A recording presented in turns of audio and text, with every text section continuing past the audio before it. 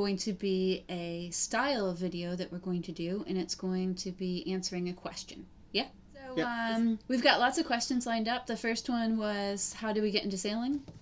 The other ones we have are, why do we move from land to sea? Where have we been? Where are we now? Where are we going? What lessons have we learned?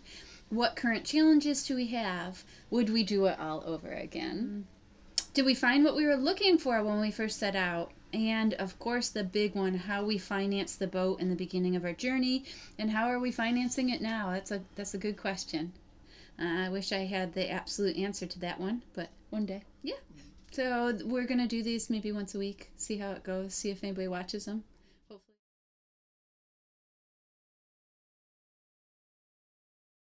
All right, Simon. Hi. So we've had lots and lots of people writing to us lately. In fact, a little bit too many, because we can't respond to them anymore. We're getting so many questions. But a lot of people want to know how we got into sailing in the first place, like what happened. So do you want to start that story? Well, I was in the army for 6 years, and I got asked if I wanted to do an adventure training by moving a boat from the south coast of England up to Germany, because the British military were in Germany, and I was moving up to the Kiel Canal, which was very adventurous. I almost hit a British naval ship in the first night of sailing. I got stormbound twice, and going through the Kiel Canal, this big ship came round the corner and our engine stopped, and it was all panic stations as we were drifting in towards it, but luckily we got it started. How old were you? I was 18. Okay. So how did you get started? It all started when you were 18? Yes, it did. Well, for me, it all started probably like since a baby, because we had a summer house on the St. Lawrence River, which is the border between New York and Canada. And so my grandfather built that house, and it was a tiny cottage, and we had motorboats, canoes, sailboats, we had everything. So I was always on the water. And I think for the most part I was like a passenger, and I really thought sailing was very boring. I was rather I was very much more interested in kneeboarding, water skiing, and like going around looking cool. But then as I got older, I started to appreciate sailing more, even though I get seasick. As long as I stay in the cockpit, generally, if it's not too rough, I can enjoy a nice sail. And I used to sail out of the Rochester Yacht Club, and that was Lake Ontario. So that was a lot of fun. And then I met you. So how did we start? Yeah, how did we start? How did we start? Well, I always wanted to go on a sailing holiday, so a friend of mine went to the boat show, and we both rang I rang Kim up, he rang his wife up and said, how about a sailing holiday? And you went, yeah, let's do it. And so we booked a sailing holiday in Greece, I believe. Was it Greece? Yeah. Yes, it was. Yeah, the first one was Kefalonia. Kefalonia, that's right. And we decided to rent a boat for a week, and that was like 15 years ago, wasn't it? Yeah, about 15 years ago. So there was two couples on there. None of us had sailed on our own at all, and they said that we had to do a 3-day flotilla course, because it was on a flotilla holiday, because we were a bit too scared to go bareboating at the time, and that's what we did. And you took the course, and then I remember us flying down to Greece. So there's us and one other couple, and I remember me and my girlfriend looking at the boat, thinking, we don't know how to sail that. No, it was in a beautiful place, which is Fiscado, which is probably my favourite village stroke town that we've ever gone to. Yeah, it's in Kefalonia, and me and my mate Tim goes, yeah, we can handle this. So how many feet was it? It was a Gypsy 33, brand new. We were the first people to use it, and they must have been mad to let us have it. Well, what's funny is it looked mammoth to us. Yeah. I remember thinking, oh my gosh, how are we going to control something so big? I know, I remember that. And both Tim and I go, yeah, we can. So we went out, And we looked at the wind indicator and goes, oh yeah, the wind's coming from this direction. And so we put it into head to wind and started to get the mainsail up. And I was thinking, this is difficult. And I said, oh, must be a new one. Is this when I looked at all the other boats and said, Simon, why are all the other boats going the other way? Yes. And we all went, oh yeah. So we turned it around and up it went really quickly. And that was our experience and our first experience. And both the girls looked at each other, shook their heads and went, oh my God. And I think they just had a glass of wine then. Yeah. Because I think they needed it. But luckily we only had a 7-mile sail, so it wasn't too bad. Yeah, and the rest of the holiday, our vacation, I mean, we had a blast. There was no difficulties, and I think that's what's great about a flotilla is just there's lots of boats and people around to help if you have a problem. And every time we went to like anchor or dock up, there was somebody there to help us. Oh yeah, I would highly recommend it, even if you've got no experience at all. Yeah. Because they just look after you so much, and the hardest part is docking up. Especially in the Mediterranean, because you drop your anchor and you back up to the jetty or the dockland side there, and they're just absolutely brilliant. They tell you when to drop it. They're there to hold your lines, and as long as you've got the boat ready, you shouldn't have any problems. Yeah. And so, like, we did that after the first year. I remember, actually, us coming back. So after we finished up, we got off the boat and we were a bit sad. And I remember the car ride back to the airport. It was quite a long ride. And I remember crying. Yeah. It was the first time I went on a vacation where I actually didn't want to go back to work or go back home. Because usually I'd get bored or, I'd have enough of my vacation. But with sailing, I just didn't want to go home. Yeah. And as soon as we got back, we decided to book again for the next year. Yep. With the same couple. Same couple, yeah. Same couple, so we were still talking to each other after that. Yeah. But what was really funny is on these flotillas that we have, they have a little mini regatta. They don't call it a race, they call it a regatta. And I'm quite competitive. And that's an understatement. So we were practicing and everything for me and Tim were practicing for the day before, and we were the most people that had the least experience, i.e. it was 7 days of sailing. That was our experience. That was our experience. And they decided to have this race, and we were in the lead, and then this bigger boat was catching us up, and it was just first across the Rhine, no handicap system, but there was no wind.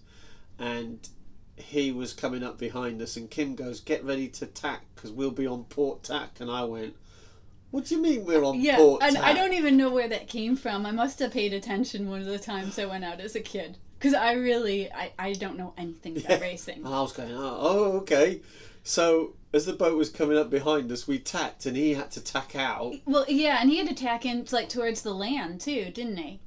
I can't remember. Something happened where it would really mess him up. It really messed him up because he was a bigger boat, and he was like a 46 foot, and of course we were doing like half a knot to a quarter of a knot.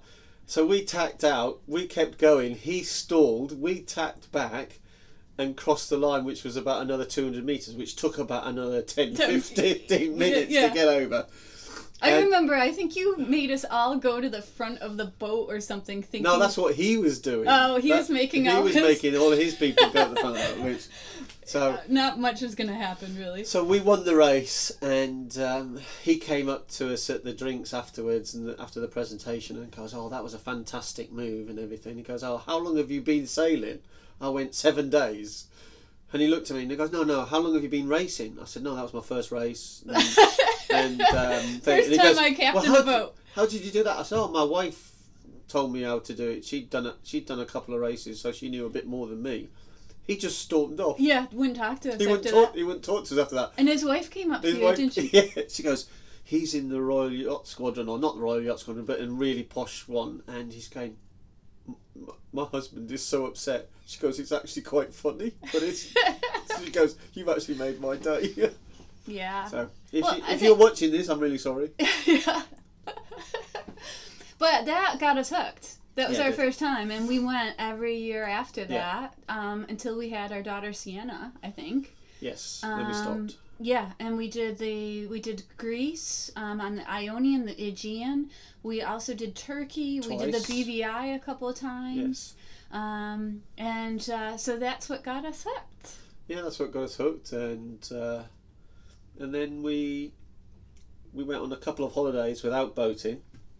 And it was terrible. Yeah, and we would sit on the coast and look at boats going by, saying, "Why are we on land?" Yes, and I remember we were sat in this marina, and Kim goes, "That's a nice boat. Yeah, what about that one? Yeah, well, this one." She goes, "Why don't we just buy a boat?" And I turned around and sort of looked at her and went, "Are you serious?" She went, "Yeah. We love boating." I think my exact words were either "let's shit" or Get off the pot. Yeah. So I went, "Oh, okay." So I started doing some research, and I think that was in August. And that led us actually to our next chapter. Yes. And we will talk about that next. Thanks. Bye-bye.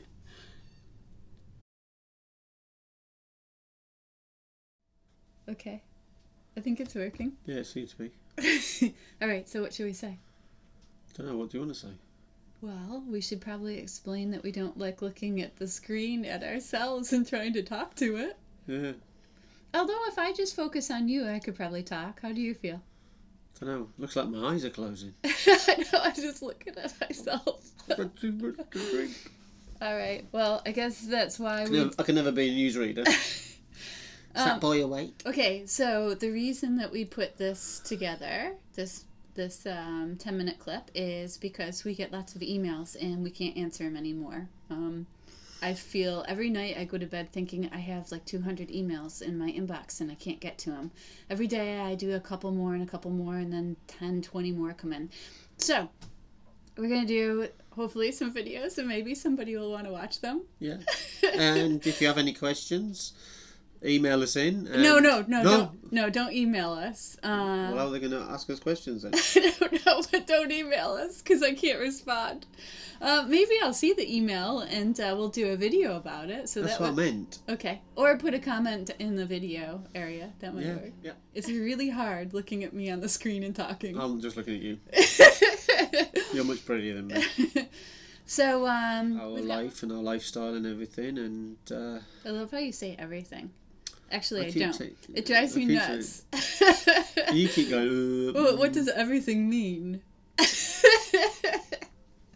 Ah, come on, Simon. You just had a go at me, so it's my turn to have a go at you. Okay. Am I blinking too much? Yeah. I never knew I blinked so much. I never knew my eyes looked like I was asleep. I always liked your eyes. Okay. That's what attracted me to you. They're kind of like Richard Gere eyes. Why'd you do this to me? The lads are going to wind me up again. All right. Okay. Hopefully we'll get a thumbs up instead of a thumbs down. You and your thumbs down. Well, who's out there putting thumbs down? The thumbs down. All right. Anything else you want to say? Bye. Bye. Subscribe now if you want to make sure to watch our next question answered video, where Simon and I talk about how our decision to sell everything and sail away happened. If you want to know why we sold up and sailed away, purchase my book titled Changing Lifestyles, Trading the Rat Race In for a Sail Around the World. The book covers our decision to sell our possessions, buy a boat, and head west around the world. Covering 18,500 nautical miles, Changing Lifestyles describes what it's like to go from living on land to becoming a full-time live-aboard family. In March 2014, Simon and I left land with our, at the time, 3.5-year-old daughter to find a new lifestyle. We were in search of more family time, a less stressful pace of life, more fulfillment, and an overall better way to live our lives. Grab a version of the paperback or digital version of the book on Amazon or in my Sailing Britican online bookshop. Click the link above or find links below in the description area of this video.